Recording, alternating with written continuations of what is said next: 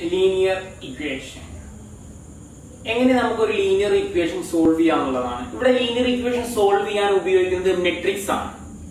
Matrix method ഉപയോഗിച്ചുകൊണ്ട് linear equation എങ്ങനെ solve ചെയ്യാന്നുള്ളതാണ് ഏറ്റവും ഇമ്പോർട്ടന്റ് ആയിട്ട് നമ്മൾ CBSE സ്റ്റേറ്റ് എക്സാമിന് ചോദിക്കുന്ന വളരെ ഇമ്പോർട്ടന്റ് ആയിട്ടുള്ള ഒരു ക്വസ്റ്റ്യൻ ആണ് സോൾവിംഗ് ലീനിയർ ഇക്വേഷൻ എന്നുള്ളത്.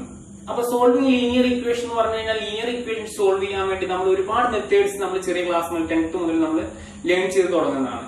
പക്ഷെ ഇവിടെ നമ്മൾ ലേൺ ചെയ്യുന്നത് എത്ര മാത്രം വെച്ചാൽ മെട്രിക്സ് ഉപയോഗിച്ചും കൊണ്ട് അല്ലെങ്കിൽ മെട്രിക്സ് ആൻഡ് ഡിറ്റർമിനന്റ് എന്ന് പറയുന്ന കോൺസെപ്റ്റ് ഉപയോഗിച്ചും കൊണ്ട് എങ്ങനെ ലീനിയർ ഇക്വേഷൻ എങ്ങനെ സോൾവ് ചെയ്യാന്നുള്ളതാണ് നമ്മൾ ഇവിടെ പഠിക്കാൻ പോകുന്നത്.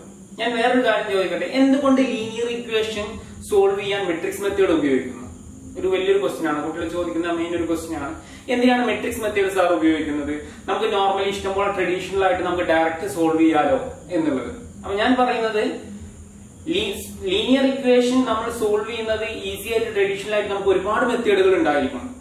പക്ഷെ നമുക്ക് ഇവിടെ 3 ഇക്വേഷൻ നമ്മൾ സാധാരണ രീതിയിൽ ഞാൻ ചോദിക്കട്ടെ, നമുക്ക് ഒരു 2x + 3y = 5 അല്ലെങ്കിൽ 5x + 2y = 3 ഇത് സോൾവ് ചെയ്യാൻ നമുക്ക് മെട്രിക്സ് മെത്തേഡ് ഒന്നും വേണ്ട. ട്രഡീഷണലി നമുക്ക് എപ്പോഴും നമ്മൾ ക്ലാസ്സുകളിൽ എക്സാമിന് ചോദിക്കുന്നത് ഒന്നുകിൽ ഒരു 2x2 ടൈപ്പ് ക്വസ്റ്റ്യൻ അല്ലെങ്കിൽ 3x3 ഇതാണ് നമ്മളോട് മാക്സിമം ചോദിക്കുന്നത്.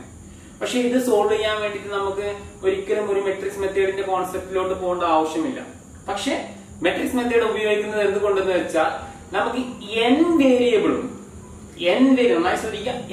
വേരിയബിൾസും n കോൺസ്റ്റന്റ് കോഫിഷ്യൻസ് ഉള്ള ഏതൊരു ലീനിയർ ഇക്വേഷനെയും നമുക്ക് സോൾവ് ചെയ്യാൻ പറ്റും. നമുക്കിവിടെ 2 എണ്ണേ ചോദിക്കുന്നുള്ളൂ. ഞാൻ ചോദിക്കട്ടെ, നിങ്ങൾക്ക് ഒരു 100 വേരിയബിൾ 100 കോൺസ്റ്റന്റ് വേരിയബിളും അതുപോലെ 100 കോൺസ്റ്റന്റ്സും ഉള്ള ഒരു ഇക്വേഷൻ നമ്മൾ എങ്ങനെ സോൾവ് ചെയ്യും? അല്ലെ, വെരി ഇമ്പോസിബിൾ ആണ്. അങ്ങനത്തെ ക്വസ്റ്റ്യൻ സോൾവ് ചെയ്യൽ വളരെ ഇമ്പോസിബിൾ ആണ്. അല്ലെ, ഒരു 10 വരെ നമുക്ക് തന്നെ സോൾവ് ചെയ്യാൻ എന്തല്ല ഇമ്പോസിബിൾ ആണ്. നമുക്ക് XY സോൾവ് ചെയ്യാം, ABCDEFGH അപ് ടു വേരിയബിൾ ആണെങ്കിൽ നമ്മൾ എങ്ങനെ സോൾവ് ചെയ്യും? അപ്പൊ സ്വാഭാവികമായിട്ടും ഇത്തരത്തിലുള്ള വാല്യൂസ് സോൾവ് ചെയ്യാൻ നമുക്ക് ഷുവറായിട്ടും മെട്രിക്സ് മെത്തേഡിന്റെ ആവശ്യകതയുണ്ട്. അപ്പൊ കുറെ പേര് ചിന്തിച്ചെന്നാണ്, എങ്ങനെയാ വെച്ചാൽ ഒരു കുട്ടി ഇതുപോലെ പറഞ്ഞപ്പോ ഒരു കുട്ടി ചോദിച്ചത്, സാർ മെട്രിക്സ് മെത്തേഡ് എന്ന് പറയുന്ന കോൺസെപ്റ്റ് ഉപയോഗിച്ചും കൊണ്ട് നമുക്ക് ചെയ്യാം. പക്ഷെ ട്രഡീഷണൽ ആയിട്ട് നമ്മൾ സ്കൂളുകളിൽ വെറും 3x3 മെട്രിക്സ് മാത്രമാണല്ലോ സോൾവ് ചെയ്യുന്നത്. ഞാൻ എങ്ങനെ ഒരു 10x10 എന്ന് പറയുന്ന ഒരു ഡിറ്റർമിനന്റ് എങ്ങനെ സോൾവ് ചെയ്യുന്നത്? അതിന് ഒരു റിസൾട്ട് ഇതാണ് ഞാൻ പറയുന്നത്.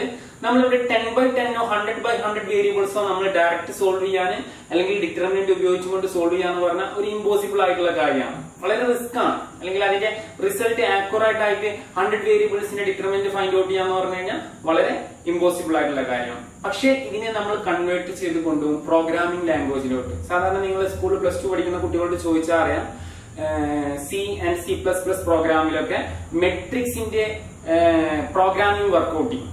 അപ്പൊ നമ്മളിവിടെ ചെയ്യുന്നത് ഈ റിസൾട്ടിന്റെ അടിസ്ഥാനത്തിൽ ഇതിനെ നമ്മൾ പ്രോഗ്രാമിലോട്ട് കൺവേർട്ട് ചെയ്യും. അങ്ങനെയാണെങ്കിൽ നമുക്ക് വലിയ ഇൻഡസ്ട്രിയിലൊക്കെ നമുക്ക് എന്ത് ചെയ്യാം, വലിയ രീതിയിലുള്ള സംഭവങ്ങളൊക്കെ നമുക്ക് എന്തിലൂടെ സോൾവ് ചെയ്യാം? ഒരു C++ന്റെ ലാംഗ്വേജിന്റെ സഹായത്തിൽ Ax=B എന്ന് പറയുന്ന കോൺസെപ്റ്റ് ഉപയോഗിച്ചുകൊണ്ട് നമുക്ക് എന്ത് ചെയ്യാൻ പറ്റും? പ്രോബ്ലത്തെ ഈസി ആയിട്ട് സോൾവ് ചെയ്തില്ല. ജസ്റ്റ് ഒരു പ്രസ്സിങ്ങിലൂടെ അല്ലെങ്കിൽ ഒറ്റ ക്ലിക്കിങ്ങിലൂടെ നമുക്ക് എന്ത് ചെയ്യാൻ പറ്റും? റിസൾട്ട് ഫോം ചെയ്യാൻ പറ്റും. അപ്പൊ അതുകൊണ്ടാണ് നമ്മൾ എന്ത് ചെയ്യുന്നത്, മെട്രിക്സ് മെത്തേഡ് എന്ന് പറയുന്ന കോൺസെപ്റ്റ് ഉപയോഗിക്കുന്നത്. വളരെ ആപ്ലിക്കേഷൻ ആയിട്ടുള്ള ഒരു മെത്തേഡാണ് മെട്രിക്സ് മെത്തേഡ് എന്നുള്ളത്. എപ്പോഴും ഇമ്പോർട്ടന്റ് ആയിട്ട് എല്ലാ എക്സാമിനോടും നിങ്ങളോട് ആവർത്തിച്ച് ചോദിക്കുന്ന ഒരു ക്വസ്റ്റ്യൻ ആണ്. അപ്പൊ നമുക്ക് നോക്കാം അത് എങ്ങനെയാണെന്നുള്ളത്, അതിന്റെ വർക്കിംഗ് എങ്ങനെയാണ്, അതിന്റെ ഫോർമുല എങ്ങനെയാണ്, അല്ലെങ്കിൽ അതിന്റെ തിയറിറ്റിക്കൽ പാർട്ട് എങ്ങനെയാണെന്നുള്ളത് നമുക്ക് എന്ത് ചെയ്യാം നോക്കാം. ഓക്കെ,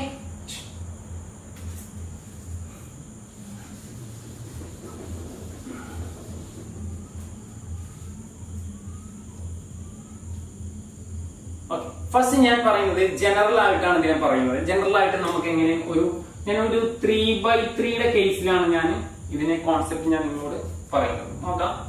ഫസ്റ്റ് ജനറൽ ഒരു ഇക്വേഷൻ ആണ് A11x plus A12y plus A13z equal to ഞാൻ C1. ഞാൻ 3 ഇക്വേഷൻ ആണ് ഇവിടെ ഉപയോഗിക്കുന്നത്. 3 വേരിയബിൾ ആൻഡ് 3 ഇക്വേഷൻ ആണ് ഞാൻ അപ്ലൈ ചെയ്യുന്നത്. അതുകൊണ്ട് ജസ്റ്റ് A11 A12 A13 നിങ്ങൾക്ക് വേണമെങ്കിൽ ഏത് വേരിയബിൾ, നിങ്ങൾക്ക് ഏത് കോൺസ്റ്റന്റ് വേരിയബിൾ നിങ്ങൾക്ക് ഇനിഷ്യേറ്റ് ചെയ്യാം. ഞാൻ A11, A12, A13 general 3/3 matrix ഫോർമാറ്റിലാണ് ഞാൻ റെപ്രസെന്റ് ചെയ്യുന്നത്. NCERT ഫോർമാറ്റിൽ A11, A12, A13. So X, Y, Z.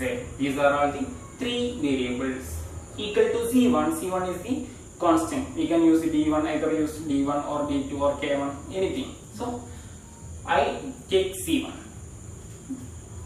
Next A11. So I take B11 X plus B12 Y plus B13 Z equal to C2. Next is C11 X plus C12 Y plus C13 Z equal to C3. ഇങ്ങനെ ഞാൻ എന്ത് ചെയ്തു, ഒരു 3 ഇക്വേഷൻസിനെ നമ്മൾ എന്ത് ചെയ്തു, create ചെയ്തു. നമുക്ക് ഇതിൽ B1 C1 എന്ത് വേണമെങ്കിലും നമുക്ക് യൂസ് ചെയ്യാം. ഇനിയിപ്പോ സെയിം എ എന്നുള്ള കോൺസെപ്റ്റ് മാത്രം നമുക്ക് യൂസ് ചെയ്താൽ നിങ്ങളുടെ ഇഷ്ടം, എന്ത് വേണമെങ്കിലും നിങ്ങൾക്ക് ടേക്ക് ചെയ്യാം. ഓക്കെ, ഞാൻ ഇതിന്റെ ഉള്ളിൽ ഒരു മെട്രിക്സിനെ ക്രിയേറ്റ് ചെയ്യാം. ഒരു മെട്രിക്സിനെ ക്രിയേറ്റ് ചെയ്ത് എങ്ങനെ ഉണ്ടാവും, ഒരു എ എന്ന് പറഞ്ഞ മെട്രിക്സ്. ഇതിലെ മെട്രിക്സിനെ ഞാൻ എക്സും വൈ സെറ്റിന്റെ ഉള്ള കോൺസ്റ്റൻസിനെ ഞാൻ എന്ത് ചെയ്യാണ്, ഞാൻ എടുക്കണം. ടേക്ക് ചെയ്ത് കഴിഞ്ഞാൽ എങ്ങനെ വരും, A11, A12, A13. നെക്സ്റ്റ് നിങ്ങൾക്ക് ഇപ്പൊ B11, B12, B13 ഒക്കെ മാറ്റിട്ട് സെയിം വേണമെങ്കിൽ നിങ്ങൾക്ക് എന്ത് ചെയ്യാം, A21, A22 നിങ്ങൾക്ക് എന്ത് വേണമെങ്കിൽ യൂസ് ചെയ്യാം. A31, A31, A32, A32. അപ്പൊ നിങ്ങൾക്ക് ഒരു മെട്രിക്സ് കറക്റ്റ് ഐഡിയ കിട്ടും. A21, A22, A23, A31, A32, A33. നമുക്കൊരു 3/3 ഓർഡറിലുള്ള ഒരു മെട്രിക്സ് കിട്ടി.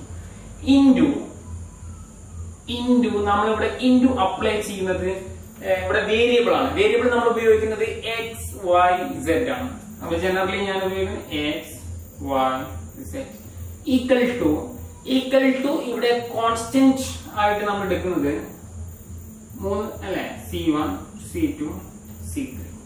ഓക്കെ, അപ്പൊ നമുക്കിവിടെ Ax equal to B എന്ന് പറയുന്ന ഒരു ഫോർമാറ്റിലോട്ടാണ് നമ്മൾ കൊണ്ടുപോകുന്നത്. അപ്പൊ നമ്മളിവിടെ ഫസ്റ്റ് നമ്മൾ എടുത്തത് കോഫിഷ്യന്റ് മെട്രിക്സ് ആണ്.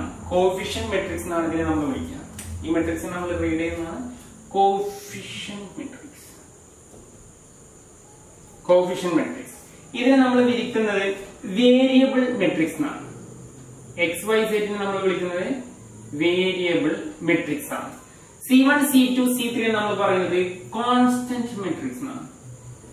കോൺസ്റ്റന്റ് മെട്രിക്സ് ആണ്. അപ്പൊ നമുക്ക് ഇതിൽ നിന്ന് നമുക്ക് വ്യക്തമായിട്ട് പറയാം, ഒരു സോൾവിംഗ് ലീനിയർ ഇക്വേഷൻ എന്ന് പറഞ്ഞാൽ coefficient matrix multiplied by variable matrix is equal to constant matrix is the definition four solving linear equation. അപ്പോ ഈ ഒരു ഫോർമാറ്റിൽ ഞാൻ ഇതിനെ കൺവേർട്ട് ചെയ്യാണ്. എങ്ങനെ കൺവേർട്ട് ചെയ്യുന്ന വെച്ചാൽ ക്ലിയർ ആവുന്ന വിചാരിക്കുന്നു. ഇവിടെ കാണുന്ന വിചാരിക്കുന്നു. A into X equal to B. A into X എന്ന് പറഞ്ഞാൽ കോഫിഷ്യന്റ് മെട്രിക്സിനെ ഞാൻ A ആയിട്ട് അസൈൻ ചെയ്തു, മെട്രിക്സ് ആയിട്ട് അസൈൻ ചെയ്തു. XY Z നെ ക്യാപിറ്റൽ X ആയിട്ട് അസൈൻ ചെയ്തു, ഈക്വൽ ടു കോൺസ്റ്റന്റ് മെട്രിക്സിനെ ഞാൻ B ആയിട്ട് അസൈൻ ചെയ്തു. അങ്ങനെയാണ് നമുക്ക് Ax equal to B എന്ന് കിട്ടി. Ax equal to B ആണെങ്കിൽ X എന്തായിരിക്കും, B by A. B by A. What is 1 by A? B by A means എന്താണ്? B by A means X equal to 1 by A into B. What is 1 by A? 1 by X means അല്ലെ എന്താ 1 by X? 1 by X എന്ന് പറഞ്ഞാൽ X inverse ആണ്. So 1 by A also A inverse into B.